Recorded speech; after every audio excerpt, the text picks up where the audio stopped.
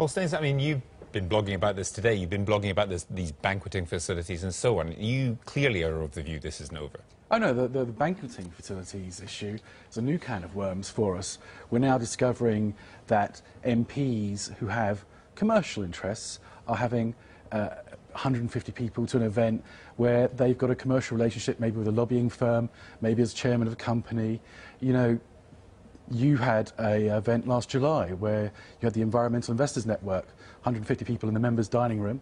At the same time, you were raising £2 million for a company you were chairman of, AFC Energy. You know, you made £80,000 out of the deal. How many people at that event that you sponsored, the 150 investors there, invested in your company?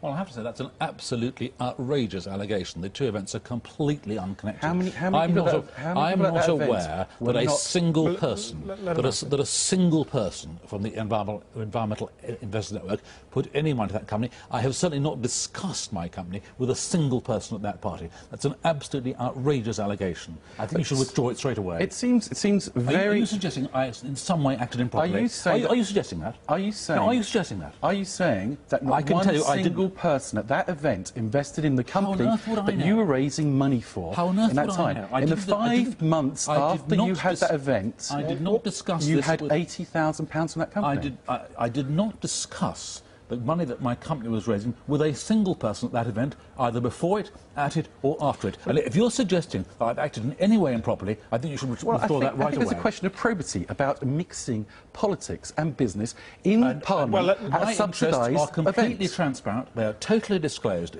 I've abided by every single requirement of the House. I've leant over backwards to make sure there could be no possible suggestion of any conflict of interest, and it is an outrageous suggestion of you to improve anything else. Let me bring Tony right in on the wider issue. Can I make absolutely clear, in view of this quite unjustified slur that's taken place on the programme, that I am one of the MPs who has not been asked to pay a single penny back, that my expenses have been absolutely in order, and the event which was referred to was one I was asked to sponsor. I received no gain from doing so at all. I will never sponsor another event if this is the kind of unjustified slur which your programme allows to go out about me. You see, if MPs feel like that they can't, sponsor events and so on, we're going to lose. Our democracy is going to lose, not one individual. Why would we want to sponsor an event? Exactly. Why would he want to? I don't think Tim should be mixing business. I'm not mixing. I did this as a favour to the Environmental Investments Network, and I will certainly say now I will never do so again, because apparently it opens me to some completely unjustified attack. It's not the first time you've had a conflict of interest with business I have never and politics. had any conflict of interest, and you know that. Well, EcoCity,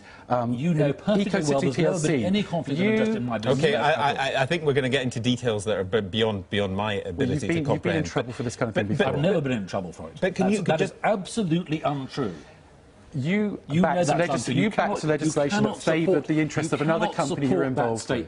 You cannot possibly support that statement. All my business interests are properly disclosed. They have never affected my political judgment in any way. Okay. You cannot point to a single instance where... I'm pointing at EcoCity. Gentlemen, we're going to have to leave it there. I'm sorry. Thank you.